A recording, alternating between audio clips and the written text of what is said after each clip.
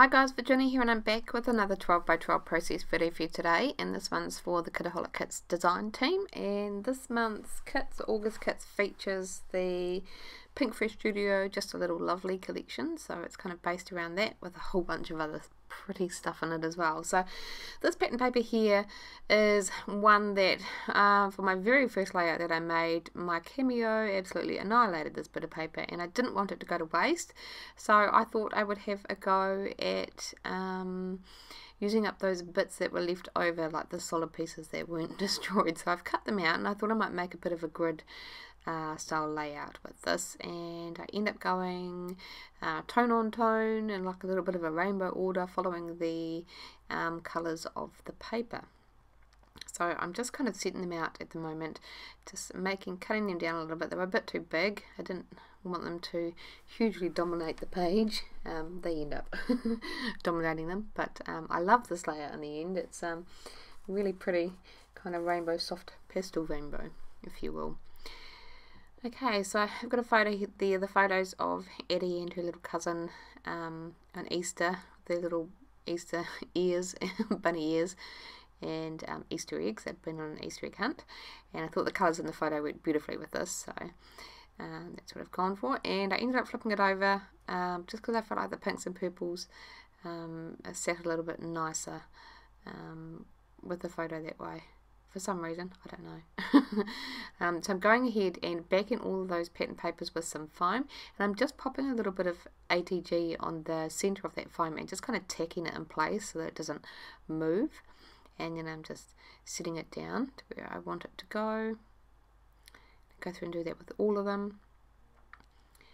And I do find something out of the pocket cards that came in the Project Life kit. There was a bit of this pattern paper that had the peachy colour in it that I wanted to bring in, so I'm just going to back the photo with a layer of that, and that's going to help me to kind of finish that, or complete that rainbow, if you will. Again, a little bit of foam. And going through those pocket page cards, I found this pattern paper with the flowers on it, so I just take a little bit of time and fussy cut out a few of the purple and the pink flowers from the card, so that I can use them on the layout. Okay, so that's all done. I just kind of pop them in their coloured sections, and I'm going to go through the die cuts and stuff that I've got in this month's kit. I forgot to tack down my photo, so I'm going to start with those layered stickers. I pulled off the peachy coloured one that's got Happy Dance on it with a little flower. I thought that was perfect because they've got a bunch of Easter eggs there. And then I go through these little mixed embellishments and I pull off a couple of epoxy stickers, and there was a button that had an epoxy sticker on it that I liked, but I didn't want to bring in the button, so I just popped that sticker off the wood button. And then I can use that. And then I'm going through my die cuts. Some are die cuts, some are pieces that have been fussy cut from the cut apart sheet that came in the kit. It's a great way to use a pattern paper that's got a bunch of useful bits on it that you don't think you'll use as a whole, or use the cut apart cards as a whole, if that makes sense.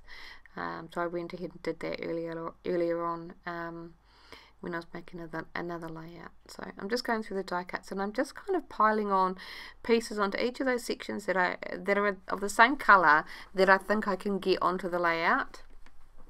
So we've got the Wood Fabulous up on the yellow, we've got a blue frame, and some flowers, and I do bring up a die cut piece in the pink section that's the same shape as that frame down in the blue section, but because I felt like I wanted to kind of repeat that shape, but in the end I ended up taking it off.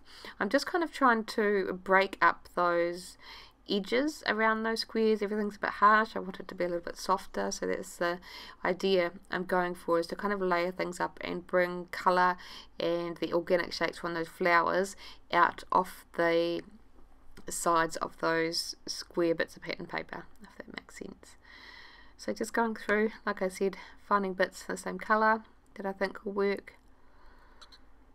I liked this tag here. I didn't want to introduce rose gold though, so I just cut the foil part of it off, and I'm just trimming it down, and that's going to be a home for my journaling, and that's going to fill in the majority of that green card there.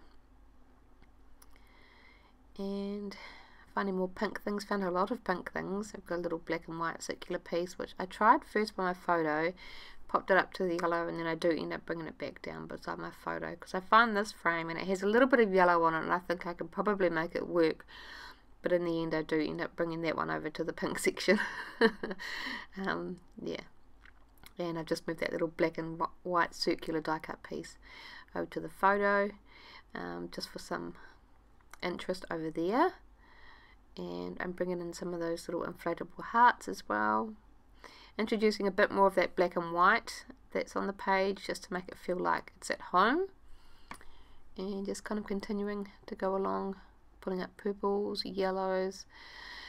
I'm not necessarily going to use all of the pieces. If I've got the options there, I can see if I can work them in. So there we go. I'll just tidy that stuff out of the way.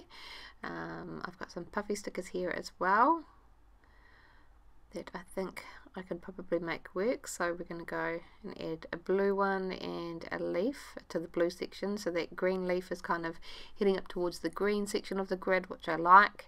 It's kind of combining the two, and I'm going to start kind of setting things out onto each of these little squares of pattern paper as I go. So we've got a frame that I've kind of cut down, a little puffy sticker, just trying to make things sit nicely. Little epoxy button or sticker and a label, and I like that little cluster there. And heading up to the green now, we've got a little tab and another little floral piece, and I'm just going to push them over the edge.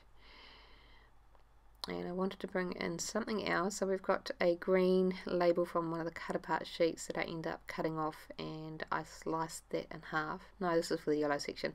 I did pop a green label in the green section. I just wanted something else for the yellow section, so I'm cutting off a yellow one, and I'm going to add that to my grid, but it's a little bit too long, so I'm just going to kind of move that pink frame out of the way. That one gets moved, and my little yellow label, I decided to cut it, and then I thought I would just kind of join it a little bit further on with my ATG, and I'm furiously looking for it because I lost the little bit that I cut off. Never mind. We'll just have to cover it up, and you would never know. I'm still looking for it. I still haven't found it. It's well and truly gone. Okay, so some little yellow flowers, that word fabulous, little epoxy button. I'm just cutting off the little knobbly bits off this die cut. The same with that tab, and now I can move on to the pink section, and that kind of funny shaped square die cut piece is gone. I've replaced it with that frame, and I've been a little bit indecisive about those floral pieces. There we go. Because the large pink one was the same as the smaller one that I wanted to introduce, but it looked funny, and then I ended up going with the other one anyway. So just kind of bringing that pink out onto the page, and a little puffy sticker in pink as well. I'm quite happy with that. So I'm going to start gluing everything down. I did bring in my T-square ruler to make sure that I pop those grid pieces in place straight, and I had, so that was lucky. And I'm just going to work my way around each of those squares and adhere everything down. Just popping the occasional bit up on some adhesive foam, and adding glue underneath my foam to make sure that they are adhered down properly, because I've only got a little bit of ATG tape tacking them in place, and then I can kind of work on those under layers underneath, those little frames and labels. Just picking them up a little bit. And then I can work on my blue section as well, just gluing down the frame. A little bit of glue under there, and there we go. We skipped 2, all done. Everything has kind of stayed in the same spot, so I just want to add a little bit more. We've got these gorgeous kind of watercolour labels, so I'm going to add a few of them. We've got a green one, a peachy coloured one, and I do bring in a pink one as well. I'm just trying to decide what will work, so I'm just going to pop that up there. And I was trying to find a yellow one that would work as well, so we've got that up there. These are some little chipboard cardstock stickers from Pink Fresh. I think it's from their recent Office one, but I wanted to bring in a little bit more colour, so we've got a blue label. I'm just going to cut a bit, and that's just breaking up that harsh line on that blue section, and the same with that little peachy coloured one as well. It's bringing a little bit more colour by the photo, and a little tab as well I'm going to tuck between my photo and pattern paper layers, and a yellow circle just to add a bit more of an organic feel under there. A little bit more yellow. Okay, so that's it for them.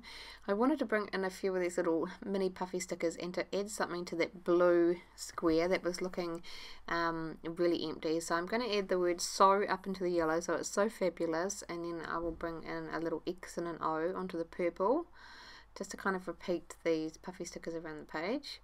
And then I'm going to add my title, which will be Easter Hunt in blue on that blue section, just to kind of fill that in a little bit. So I'm going to go ahead and do that. I don't make you watch it all. And I felt like a white background, you know me, I can't do it. I always have to add something. So I'm just flicking through my 12 by 12 papers that I've got from the kit and seeing what I think can work. And I did initially think of using just a really soft watercolour background just to frame the entire thing. But I came across the pattern paper that has the really colourful rainbow banners on, and I thought, well, if there's any layout I'm going to use on, it'd be this one. So I decided just to slice, well, actually use my little notebook Fiskars punch down the right hand side of the white cardstock, and that's going to add a lot of texture, and just shave a little bit off that side, and then I'm going to add a strip of that rainbow a print from that other pattern paper in its place. So I'm just going through and cutting this down. I love this punch. This will be my favourite punch ever, I think.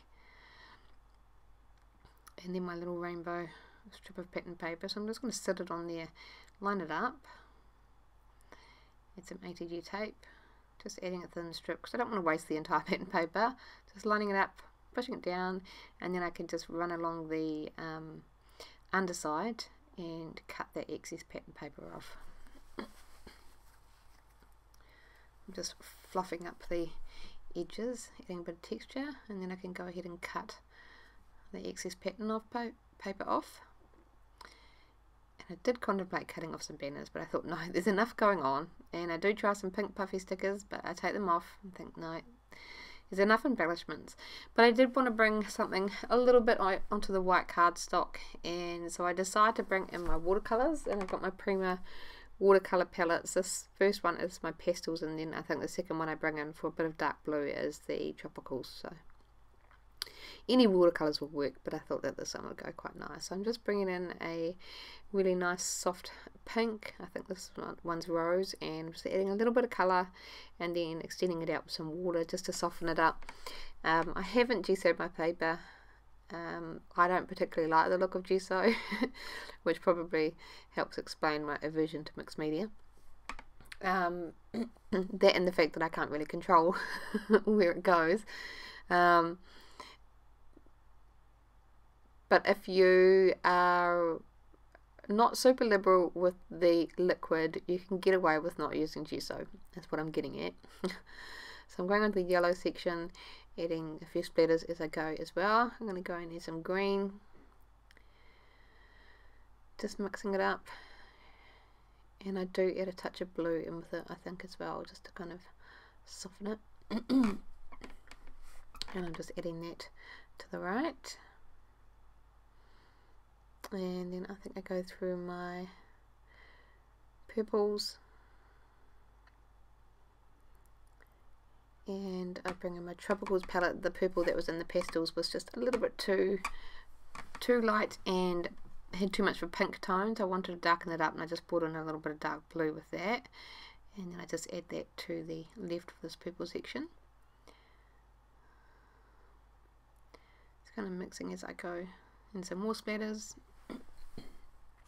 I really love this Tim Holtz glass media mat. It's so great to work with. You can just kind of mix things on your little spot beside you.